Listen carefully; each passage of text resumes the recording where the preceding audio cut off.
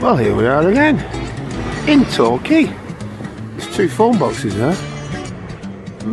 Very strange. And there's a big tree here. Something's going on.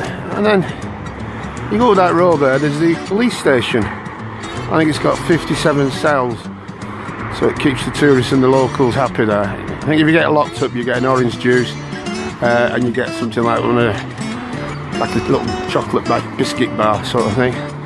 Anyway, this is DT's. It's a nice pub, and they do live music on Friday and Saturday usually, and it's owned by Dorothy and Tracy. That's why it's called DT's, and they're very nice people, so it's well worth coming.